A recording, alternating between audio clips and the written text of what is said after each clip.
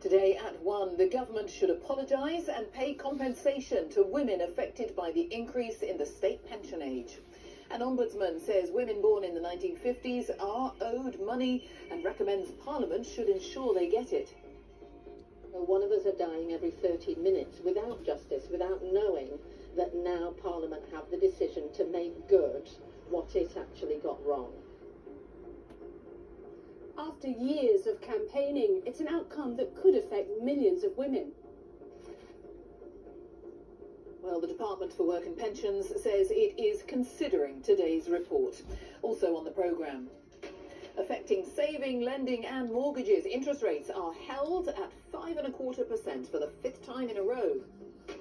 The Horizon IT scandal. The BBC has found that an expert witness was asked by a post office prosecutor to consider changing his testimony.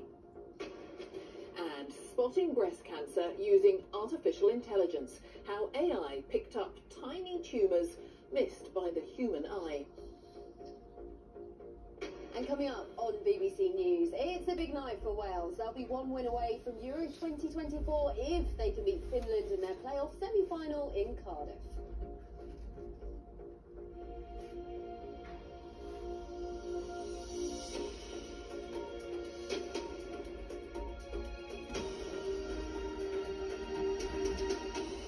Hello and welcome to the BBC News at 1. The government should apologise and pay compensation to women affected by the increase in their retirement age. That's the recommendation from the Parliamentary Ombudsman, which has been looking at the impact of raising women's retirement age to bring it in line with men's.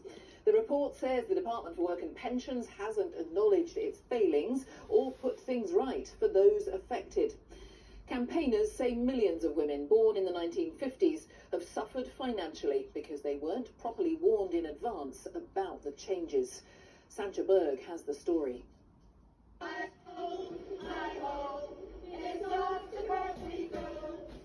After years of protesting, a victory for women born in the 1950s. The government changed the age they'd get their state pension and didn't let them know in time to plan. Our reaction is today is we're glad the report is finally out, and with Parliament. Parliament actually decided to take the action to increase the state pension age for women, and they didn't do the job properly. The Department of Work and Pensions should have told us, and they didn't. And is time important? 270,000 of us have died since we started this campaign 8 or 9 years ago. So one of us are dying every 30 minutes without justice, without knowing that now Parliament have the decision to make good what it actually got wrong. Many say they struggle with money, suffering financial hardship. What they did was absolutely wrong. They could have had a pen and a paper and an envelope and a stamp and sent it to all of us in 1995, was it, when they came up with this decision, and let us all know, and we would have all been prepared. I want to ask you all to help. It was the post-war Labour government, led by Clement Attlee, that brought in pensions for all, starting at 65 for men and 60 for women. So that we can buy what we need. Nearly 50 years later, the Conservative Prime Minister, John Major, decided that should change to 65 for all, a change that was accelerated by the coalition government. That led to confusion for some, ignorance, then hardship for many. The Ombudsman said that women should be compensated, but it also said the Department for Work and Pensions had made it clear it would not comply. The Ombudsman said this was unacceptable. In a statement, the Department for Work and Pensions said it would consider the Ombudsman's report and respond in due course. It said the government had always been committed to supporting all pensioners in a sustainable way. So it is quite a big day for the WASPI campaigners. I've been speaking to them since 2017, when this was relatively new. They'd only been going a year or two. And I have to say, what struck me then about them was a lot of them were quite embarrassed to be campaigning. They were women who had been very organised, they'd planned their lives, anticipated their pension coming in at 60, and then it just didn't arrive, or a year or two before they learned it wasn't going to come. So this was all new to them, and now they hope this will be, as one put it, the beginning of the end of a long campaign. Sancha, thank you, Sancha Berg, and let's also talk to our political correspondent Leila Nathu, because Leila, this report seems to really put the ball in the government's court now. Yeah, Jane, I mean, the Ombudsman has no power to compel the government to act. It can only recommend. And it says in its report in pretty strong terms that from what it's heard from the Department for Work and Pensions, that it doesn't expect the government to volunteer to do anything. So it's asking Parliament to try to find some way to intervene. But it's not clear what that would actually mean. In theory, a backbench MP could try to amend an existing piece of legislation that's going through the Commons to try to force action. That doesn't seem likely at the moment. There could be some sort of vote, but that would be unlikely to be binding. All the Department and Downing Street are saying for the moment is that they're going to consider the report. That obviously tells us nothing. MPs have been asking questions already about it in the Commons this morning. They've been told there's a hope for the Minister to deliver a statement in the Commons before the Easter break next week. But why would the government have an interest in putting off considering this report? Because it could result in a costly compensation bill. Remember, they are already dealing with the Horizon Post Office IT scandal victims. They've got the infected blood scandal compensation also coming down a track, both of which could be sucking up potentially billions of pounds. Labour haven't really responded to this either. They would obviously inherit this situation if they were to win the next election. So yes, this does add pressure on the government, but it's by no means certain when or if anything will result. Leila, thank you. Leila Nathu. In the last hour, the Bank of England has announced it's holding interest rates at their 16-year high of 5.25%. It's the fifth time rates have remained unchanged after 14 consecutive increases. The bank has been keeping interest rates high to try to slow sharply rising prices, and now says things are moving in the right direction. So with inflation on its way down, when can we expect interest rates to follow suit? Our chief economics correspondent Darshini David is with me for more on that. Darshini. Jane, thank you. Yes, you might wonder if the rate setters at the Bank of England failed to tune in yesterday when we told you about this. That fall in inflation, that blue line, to its lowest in over 2 years, and it's expected to drop to 2%, that target fairly soon. Now, the bank had hiked interest rates, the red line, 14 times to engineer that. It's working, so why aren't they cutting them?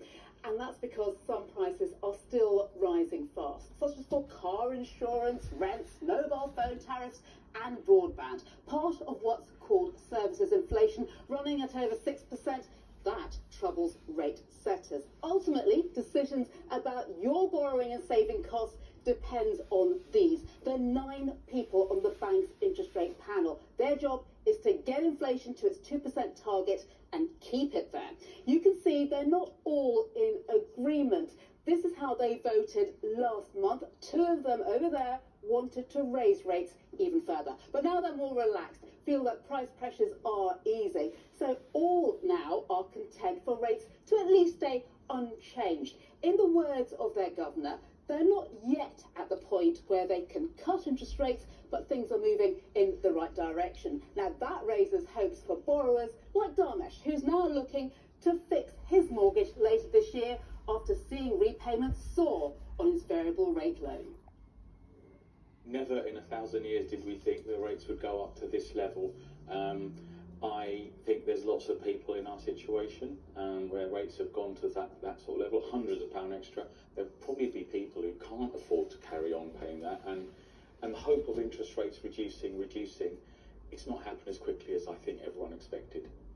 So what the million or so borrowers remortgaging this year really want to know is when the first cut will come, and they're not alone. Rates have been kept on ice too, you can see there, in the EU, also in the US. So, spring has finally arrived, but it may be June or even August before that first cut. Jane. Oh, Darshini, thank you. Well, the energy crisis caused by the war in Ukraine led to the biggest jump in people living in absolute poverty in the UK for 3 decades. That's according to new official figures. Our BBC Verified correspondent Nick Eardley is with me. Nick, first of all, just remind us of that definition. What is absolute poverty? Absolute poverty is about your standard of living. If you can't afford a certain standard of living, then you are classed as living in absolute poverty. And that definition matters because it's the one that the Prime Minister tends to use when he talks about poverty in Parliament. And what these figures do today is they'll remind us, actually, I think, about a lot of what Darshini was just talking about, things that a lot of people will have seen in their everyday lives. Higher prices squeezing household spending, particularly if you're on a lower income. These figures show that 12 million people in the UK in the year up to April 2023 were living in what was classified as absolute poverty. And it's the biggest rise in 30 years. It went up 600,000 over the course of that year. Now, some of the reasons are obvious. Inflation being one of them, rising energy prices being another crucial one. The government argues that if it hadn't introduced the cost of living support that it did, the 1.3 million more people would have fallen under this definition. And it is important to say that since April 2023, a lot's changed. Inflation, as we were just talking about, has gone down. Pensions and benefits went up considerably in that period as well. But particularly in an election year, it's a reminder of some of the real challenges that households have been facing. Yes. All right. Thanks so much for now. Nick Eardley, thank you. In the Horizon IT scandal, the BBC has learned that an expert witness was asked by a post office prosecutor to consider changing his testimony to avoid what he believed was a damaging concession. An engineer from Fujitsu, Gareth Jenkins, rephrased parts of a report about the IT system after advice from barrister Warwick Tatford. That evidence was used in the case against sub-postmistress Seema Misra, who was wrongly jailed while she was pregnant. Our business correspondent Mark Ashdown has the story. The Horizon IT system was central to the post office scandal. Testimony supporting its credibility was used time and again to prosecute sub-postmasters accused of theft or fraud. One was Seema Misra, accused of stealing £75,000 and eventually sent to jail while she was pregnant. At her trial in 2010, Gareth Jenkins, the architect of Horizon, was called as an independent witness. But evidence submitted to the public inquiry raises questions about just how well he carried out that role. He sent his draft witness statement to Warwick Tatford, the post office's barrister. In it, he said he could not 10%, he meant 100%, rule out problems with Horizon screens as a possible cause for some cash shortfalls. Mr Tatford responded saying, please rephrase, as this will be taken as a damaging concession. In the final testimony, Mr Jenkins said no scenario had been presented that could explain losses because of poorly calibrated touchscreens. Mr Jenkins also agreed with an expert defence witness that there could have been issues with training on the Horizon system. He wrote, I support his finding regarding discrepancies in cash in almost every period. Mr Tatford wrote back, your agreement might be interpreted as a concession that the Crown, i.e. the Post Office's case, is entirely flawed. Again, Mr Jenkins changed his statement and instead wrote cash discrepancies indicated at least poor management within the branch and probably something more serious. By law, all the draft documents should have been shared with Seema Misra's defence team, but all they saw was the final version after all the changes had been made. She told us she found it horrible, the idea that words were being put into the mouth of an expert witness, and her former solicitor said it was clear her client had been denied a fair trial. Seema Misra has previously spoken about the toll her conviction took on her. If I wouldn't been pregnant, I would have killed myself. Because for me, like, I gave a bad name to my family, being to prison. So I always say, you know, the youngest son kept me alive and the eldest one kept my husband alive.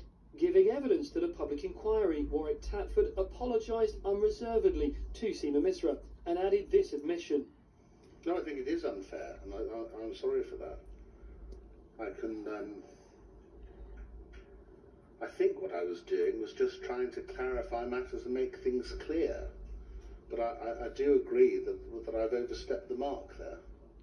Gareth Jenkins is one of just 2 people involved with the whole scandal, currently under police investigation.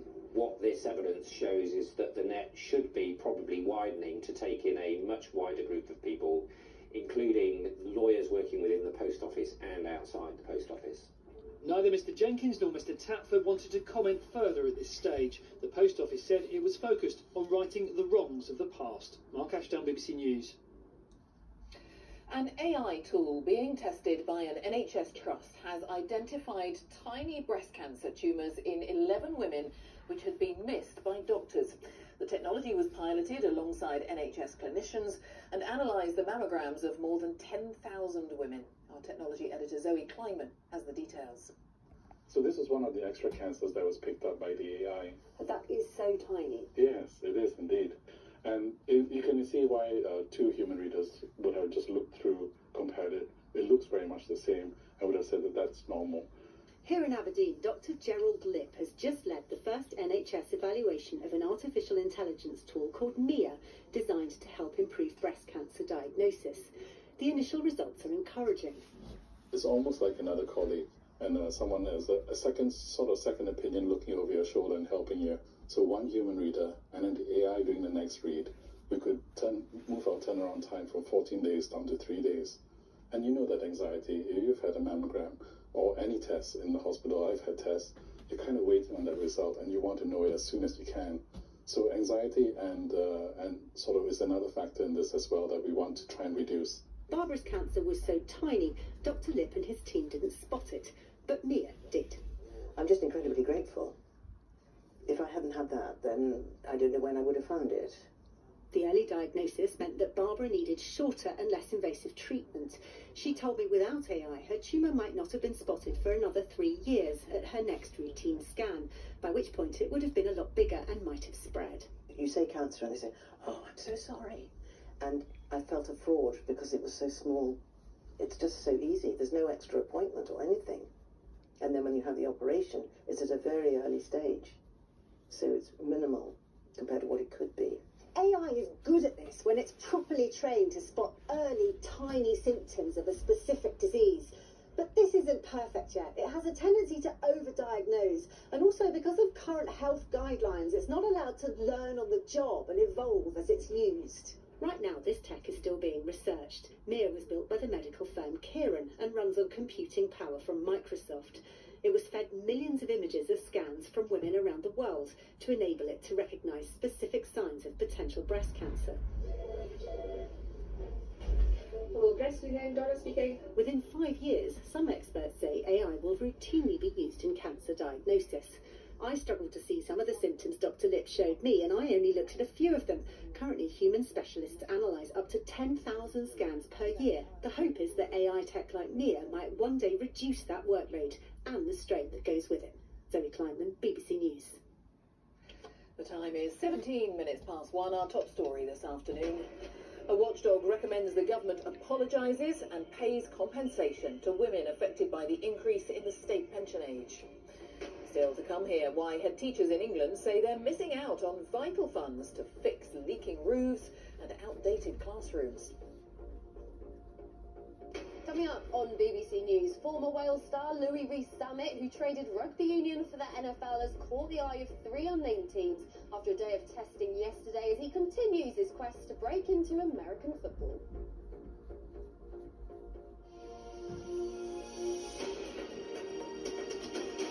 Could working in extreme heat increase a woman's risk of miscarriage or stillbirth? As our planet heats up, a new study in India shared with the BBC has found pregnant women face twice the risk of miscarriage, stillbirth or low birth weight if they worked in very hot environments compared to those in cooler places. Researchers are now working with UK scientists to better understand these findings, saying they could have an impact on advice for pregnant women globally. Our global health correspondent, Tulip Mazumdar, has been to Tamil Nadu to meet some of the women who took part in this study. Summer is coming, and India is predicted to become one of the first countries where temperatures will top the safe limit for healthy people who are just sitting out in the shade. It's workers like these who will be, and already are, most affected by the heat. These workers start early in the morning to avoid the worst of the hot sun. It's around 28 degrees at the moment and very humid. I've been sweating quite a lot all morning. This is just one of 3 jobs Sandhya has to help feed her 2 children. There was also a 3rd child, who she lost 6 months into her pregnancy. I would work the whole day in the heat. My legs would swell. I felt thirsty all the time and out of breath. One day I was cutting the crops. I suddenly felt intense pain and I started bleeding. I went to see the doctor and he told me my baby had died. Sandhya is one of hundreds of pregnant women who took part in a study about the impact of heat stress at work on pregnancy. 800 pregnant women took part. Researchers found that those who worked in extreme heat faced double the risk of stillbirth, preterm birth, miscarriage and low birth weight. The authors say the findings are important for women everywhere because these problems could be seen at much lower temperatures in countries like the UK. Researchers in the study used this special temperature gauge to measure the various ways heat affects our bodies. There is a long way to go in order to find the exact biological mechanism behind this that may help to improve the reproductive health of the women globally. And before this was all open. So the sun would just be on the workers. At this brick kiln on the outskirts of Chennai, the owner has erected these giant sheds to better protect workers as temperatures rise.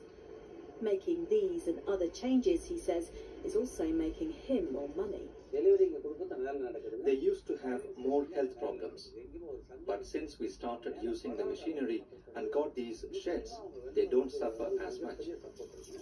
This kind of work, mainly undertaken by women, is only going to get harder as our planet heats up, and scientists investigating the impact on the most vulnerable warn the world must adapt now. Tulip Mazumdar, BBC News, Southern India. And just to tell you, if you'd like to see more about that story, there's a documentary on the BBC iPlayer. It's called India's Mothers Bearing the Heat. Tens of thousands of children are at risk of being groomed and coerced into crime by organised gangs, according to a leading child protection expert. Professor Alexis Jay, who revealed the extent of sexual exploitation in Rotherham, is warning of an urgent but preventable crisis. Following an inquiry for the charity Action for Children, she's concluded there's no national strategy for dealing with this type of crime. Here's our Home Affairs correspondent Tom Simons. If they knew you were talking to me right now, what would they do to you? I don't think I'd be alive. Seriously, I genuinely think I would end up 6 feet under. That's why we're not revealing Joe's identity, or the area where he as a child worked for a criminal gang in Scotland. If they wanted me to go and sell something for them, I had to go and do it. If I had to go and hit someone for them, I had to go and do it, or it was me that was paying the price. Why are children being exploited and coerced into crime? Professor Alexis Jay took evidence from 70 people and organisations in an inquiry commissioned by the charity Action for Children. A big factor in it appeared to be loneliness, isolation, the desire and how good it felt to be part of something, even though it was criminal activity. They control my life without me realising they were controlling my life. What I found most shocking generally was the casual violence that was involved, knife crime of course, but we also heard about the use of machetes, bats and hammers and axes. It's driving a rise in violent youth crime, and she says the government, all parties, need to act. It needs a national focus and a national strategy, and equally importantly, it needs the introduction of a new offence of child criminal exploitation. You're saying there's no strategy at the moment? None. No, it's uncoordinated, fragmented, piecemeal. The Home Office is focused on fighting crime gangs who use dedicated phone lines to sell drugs. £5 million has been earmarked over 3 years to help exploited children and their families. But Joe's mum said she asked for help, and for years no one listened. I tried everything. I tried phoning the police, I tried going to school, I tried social services. What happened? They told me it was all in my head, like I was a bad parent. There was nothing wrong. She was left alone in a battle for the loyalty of her son against the gang. You want to kill them, but you can't. You can't do anything. Can't say nothing. But she clung on to Joe, and with the help of youth workers, he's now free of the gang. Tom Simons, BBC News, Glasgow. Head teachers in England say they're missing out on vital funds to fix leaking roofs and outdated classrooms after money was diverted to schools found to have crumbling concrete. Some schools have been waiting decades for money for repairs, but those with the dangerous concrete known as RAC are now taking priority, as our education correspondent Hazel Shearing reports.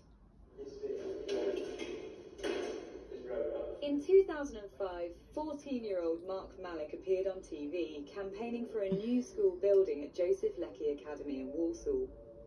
Nearly 2 decades later, we invited him back to talk with current students about what's changed, and more importantly, what hasn't, now that the school has given up hope of getting the building replaced. Has it ever flooded when anything you guys have been here? The entrance floods quite a lot when it rained. It's been so many years and still, like, so many things have not improved. We have like a music room, and like when it's raining, the roof is leaking into the instruments and everything. It puts me off that I have to come to this building and work here.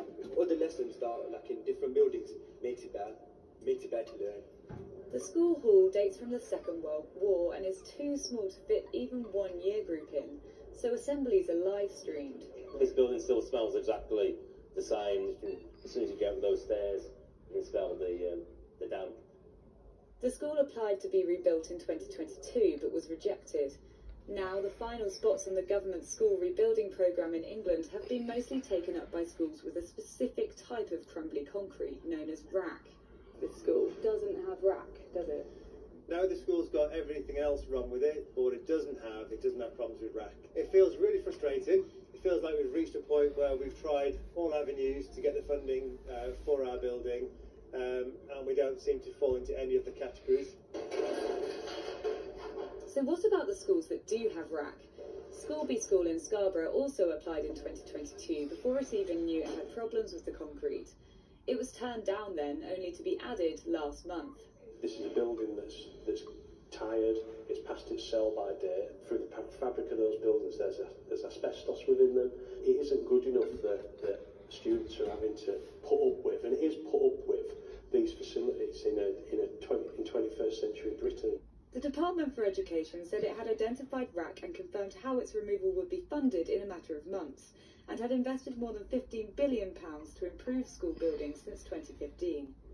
At Joseph Lecky, there have at least been some improvements over the past 20 years. This one works. But with a bigger group of Year 7 students set to squeeze in from September, there's still much work to be done. This one works. All the taps are working, and that's changed in 20 years. Hazel Shearing, BBC News. The Queen has visited Belfast at the start of a series of engagements in Northern Ireland. Queen Camilla spent time visiting shops on the Lisburn Road. She was asked about the King's health and told well-wishers he was doing very well, but that he was very disappointed he couldn't come. Now, Wales are aiming to reach their 3rd successive Euros, but they can only join the party in Germany this summer by beating Finland tonight. It's a one-match playoff semi-final, with the winners facing Poland or Estonia next Tuesday to decide who advances to the tournament. Here's our Wales correspondent, Hal Griffith. The summer of 2016 still lingers in the memory of Welsh football fans. The Euros in France gave supporters something to shout about as their team made it all the way to the semi-finals. Since then, there's been another Euros and a World Cup, with rather less dazzling results, but there is still belief that Wales now belong at major tournaments. The playoffs then provide a chance to prove it. We qualified against all the odds for a World Cup. Disappointed when we got there, but again, it's stepping stones. We've gone forward 2, back 1 from our performances in the World Cup. We've learned from that. If and when we qualify for the Euros, we're hoping again that it's forward 2 steps. The challenge for Wales comes in 2 parts. First up, Finland, a match they have to win in order to make it through to a playoff final next week against either Poland or Estonia. Both games come with a home advantage and a red wall of fans who fill the Cardiff City Stadium. Hayley's hopes are high. She's already booked accommodation in Germany for the Euros and will be singing her heart out this evening. The stands is going to be absolutely rocking. So we've just got to hope for the best, really. We're doing well in terms of the squad. We haven't got any injuries. We're strong. We're good to go. I'm quite nervous. This is a team which has had to move on since losing its biggest star, Gareth Bale, but others have grown in his absence. Tonight's game will be a measure of just how far they've come. Howell Griffith, BBC News, Cardiff. Now, weather coming up, but before that, just to tell you, if you have ever dreamt of striking gold, take a look at this. This is the largest gold nugget ever found in England. It weighs 65 grams, to give you some context, and it was found by a metal detectorist in the Shropshire Hills last year. It's being put up for auction. It's expected to fetch between £30,000 and £40,000.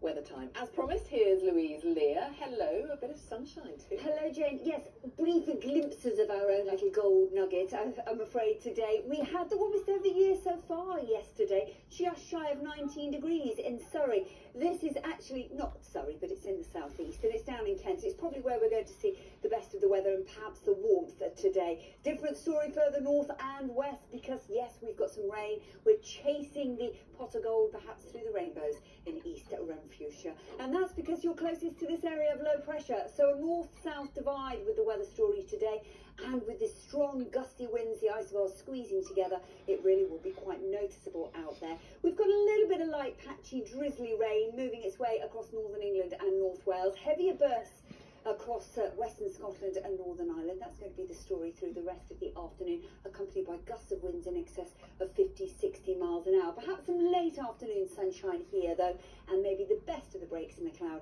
across southeast England, where we could see temperatures peaking at around 16 or 17 degrees the high, but generally we're looking at around 10 to 13 Celsius.